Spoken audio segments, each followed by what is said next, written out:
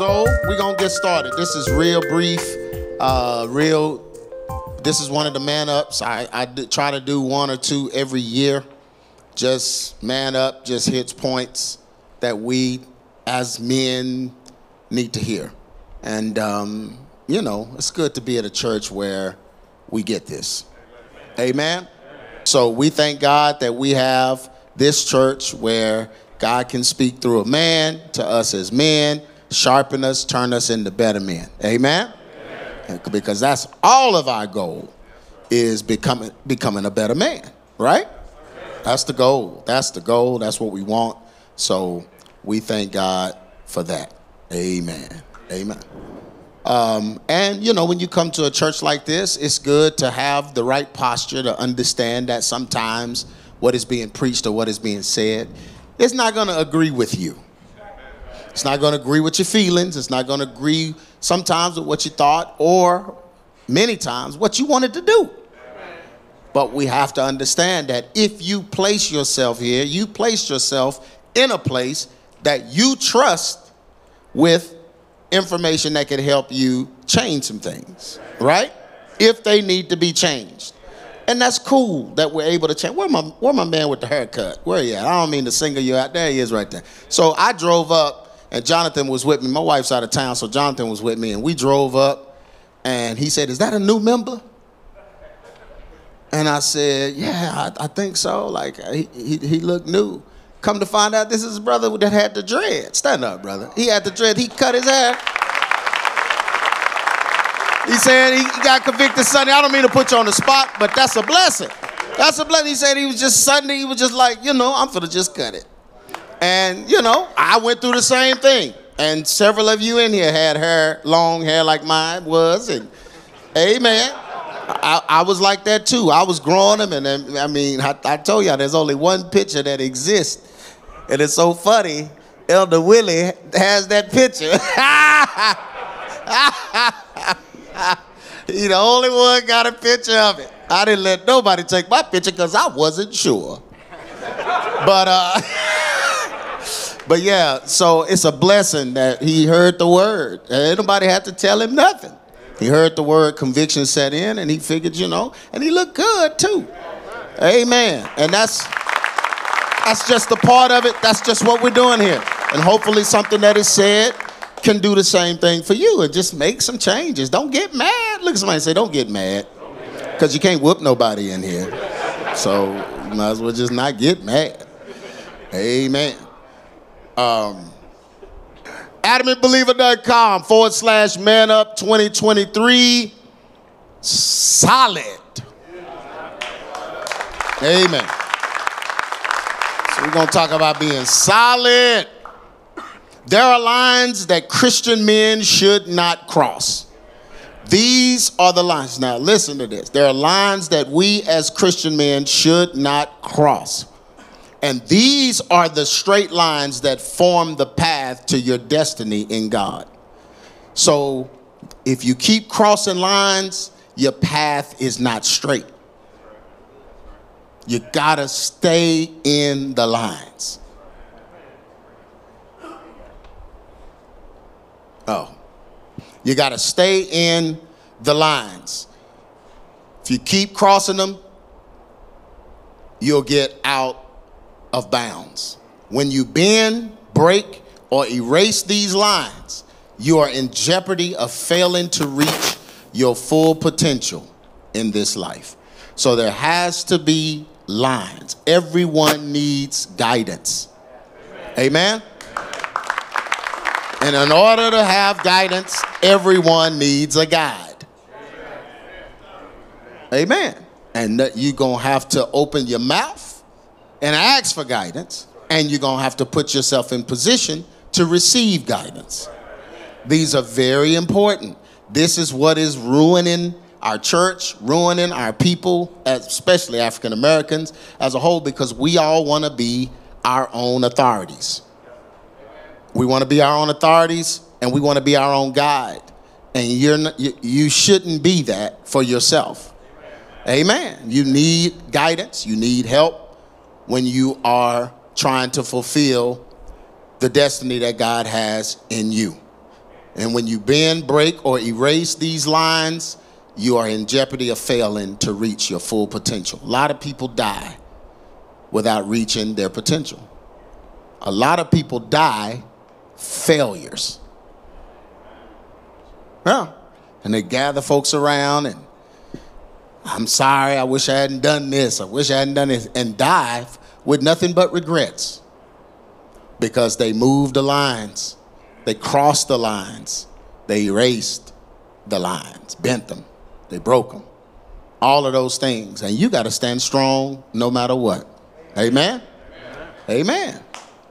You know, I was telling someone this morning, I was talking at the picnic, and I was telling them, you know, there's a lot of my old musician friends that want to come here and want to play, of course, and be at the church. And no, we got musicians. What we need you for? Yeah, but you know, Doc, you know me. I know you. I know you, but you crossed all the lines. You bent all the lines. You erased all the lines. I ain't got no use for you here. Amen. And I don't care who you are. Folk grew up with me, folks, all of that. Man, no, your instability would be a cancer to what we got going on. We don't have instability up here. Amen. And that took a process. That took time. I don't care how good you are. We ain't doing that. Amen. You know, y'all should read some of the emails I get. Doc, you ought to let me come and share this and do this and do. No. No. Because you bend lines. And we don't do that here. Amen. In order to be solid, we must establish these three things. First, who you are. You must establish who you are. If you always wondering who you are and always looking for approval from other people, that's a demon spirit. Okay? That's a demon spirit that is plaguing your life. Came from a woman. I'm learning this ocean and all of this stuff. It came from a water spirit woman to turn you into water. That's what she's doing, turning you into water. Water makes you unstable. The waves of the sea, a man that wavers, it's water. Yeah. If you've had relationships with women in the past, you got to get before the Lord, tell God, forgive me, and break all ties, everything. Everything she gave you, everything she told you, whatever, because sometimes these water spirits come through old relationships and affect your new relationship. Yeah. Sometimes old girlfriends have more power than your current wife, depending on what she took from you. Yeah. And so you got to know who you are or you will waver. And if you waver, you can't get anything from God. So you can't come before God not knowing who you are. Even if you're a sinner and you blew it, you come before God, I'm a sinner and I blew it. But I'm still your son. I'm still your child. Amen. You got to know who you are. Who do people say you are? Very important. You may think this is not important. I don't care. Only God can judge me. You a lie. Cops can judge you. The judge can judge you. You a lie. Don't you ever believe that Tupac mess. There's a whole bunch of folk can judge you. Your boss can judge you. Amen. Change that check with his judgment. Yeah, so don't you do that. But who do people say you are? You may think this is not important, but the ones that love you definitely have an opinion of you. It's okay to probe them for this. It's okay to ask them what they think of you, how they feel, even about the job you're doing. What do you think? It's okay, but you pretty much know if you are honest with yourself. Most of the time you asking them to check what you already know. Look at somebody and say, you know you. Man, you know you. You know the you that we don't know. Amen. Yeah, you know you. So you really don't have to ask anybody. You know. God knows you better than anyone. He has also foreseen who you should be. And if you line up with that, you will live a life pleasing to yourself and him. This will change people's view of who you were into who God is making you. Amen. So God is working on you if you are trying to line up with him. If you're not trying to line up with him, he's not working on you. This increases your witness to the lost and your power to those that believe.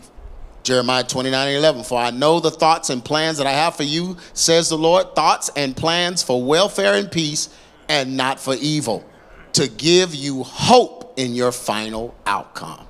That's God's plan for every one of us. So if we follow his plan, we can have peace. Amen? We can have peace. Then, second thing, you got to know who she is.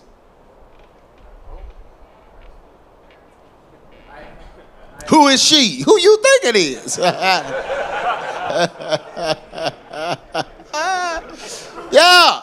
Yeah. These are the things that'll make you solid. Your wife should be a reactor to you. When you establish order, she should fall in place. Amen. Now, this looks different in different situations. You don't force her to fall in order, and you don't force God's order on her. You'll never get it that way. Amen. You don't use your masculine strength to overthrow her. Amen. This is not what I'm saying. I have to say that because folk lie on me. When you establish order, she should fall in place.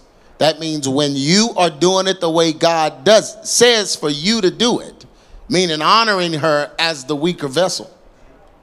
You hear that? When you honor someone as a weaker vessel, there's an understanding that she is weaker in her understanding.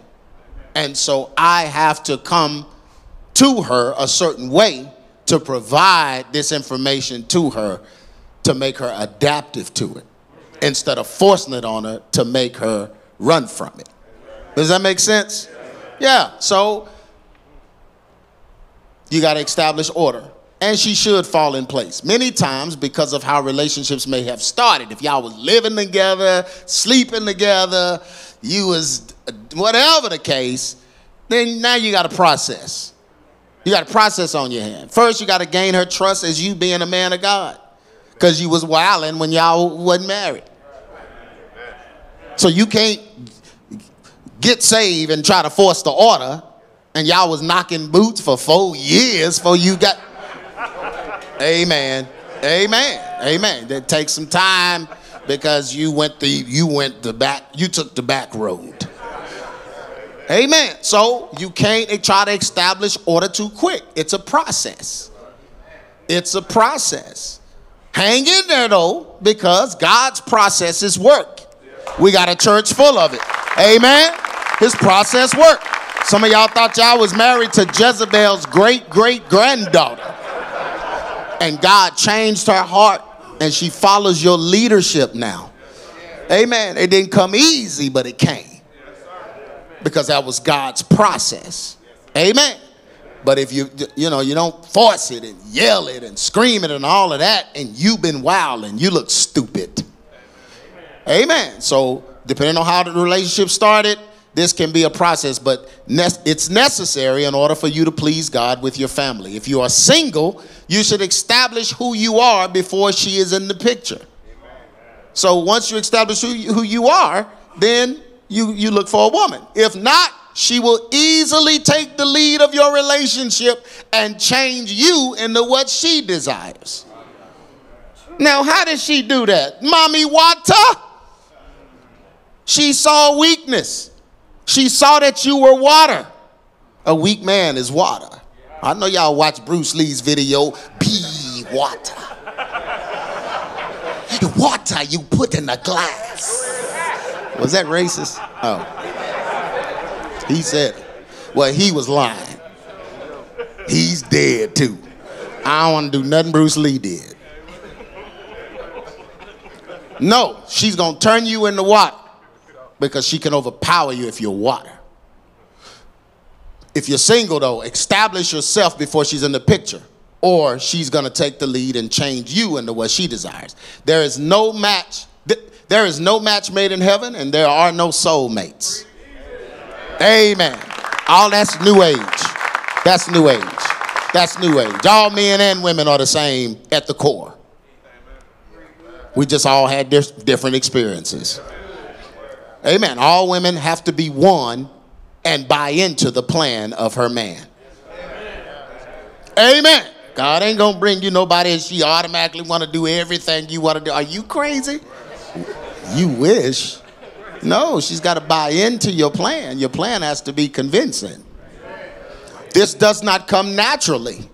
It doesn't come naturally. Eve messed that up in the garden. The Bible said he was going to put enmity between us, men and women. So it's not going to come naturally. She's not going to naturally want to follow you. That has to be taught to her. So you make sure you get a woman that want to learn it. Amen. Does not come naturally, but comes when she believes in God's way. 1 Peter 3:7, likewise, ye husbands, dwell with them, women, according to knowledge. Y'all hear that? What am I giving y'all right now? Knowledge. So you do not fist and anger and masculinity. Nope, you dwell with them according to knowledge, giving honor unto the wife as unto the weaker vessel, and being heirs together of the grace of life, so your prayers won't be hindered. And 3, finally, who God is. You got to know. To be solid, got to know who God is. Very important. You have to know and understand who God is in order to be solid. God is the solid rock. He doesn't move, bend, or break. He doesn't change either. He is the same always because he is not in linear time. So there is no degradation, altering, or aging that can change him. He's not in time. When we understand this, we understand that we cannot change him. So we must change in order to be in him. Amen? We cannot compromise and add pieces of our ideologies to his. We cannot soften our stance for financial gain, friendships, or even relatives. We must stand strong on what he desires. This is what makes us unmovable and unbreakable. It's not our own ability that we stand on, but it's his power and plan that makes us solid. Amen. James 1:17, every good gift and every perfect gift is from above, coming down from the Father of lights, with whom there is what? He don't change. That's solid. That's as solid as you can get.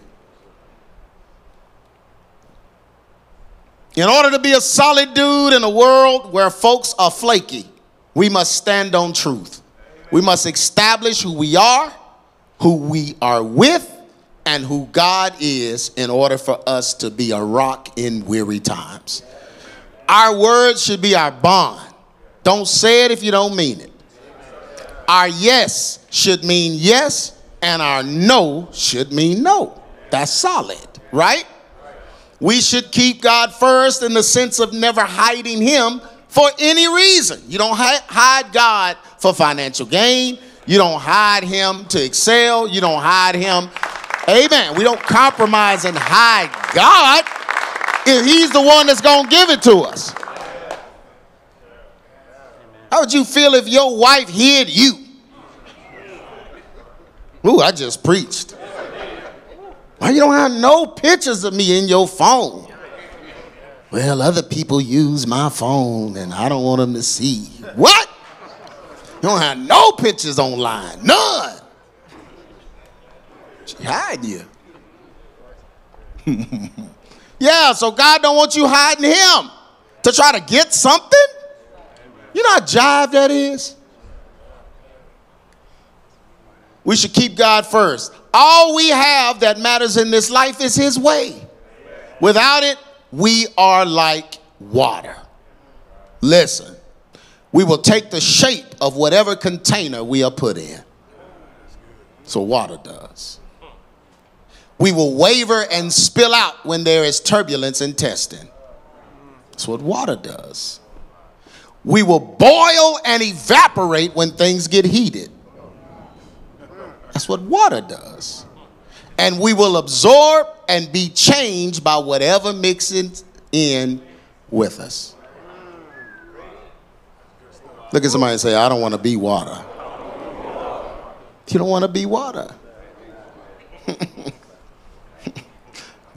Jacob, when he was blessing his sons, he was blessing, I think it was Reuben.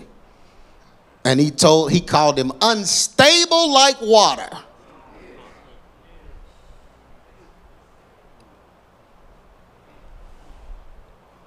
We should not be water, but we should be a rock. Amen. Solid, unchanging, unmoving, and unadaptive to surroundings. When we are solid, stable, and unmoved, then our wives will rest on us. And our families will feel secure with us. The enemy can change water, but cannot penetrate a rock. Be solid rocks, brothers, and stay strong until the end.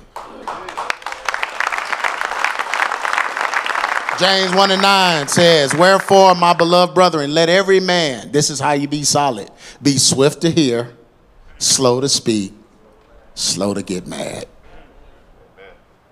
A moody man, God can't use. He's not going to trust you with anything he put in you if you're moody. Because if you're moody, he'll put something in you and you won't do it because of your mood. For the wrath of man worketh not the righteousness of God. When you're angry, you can't do what God wants. Wherefore lay apart all filthiness and superfluity of naughtiness, and receive with meekness the engrafted word, which is able to what? Save your souls. Amen. That's it. Told you it was 20 minutes. Amen. All right, we ready to take offering?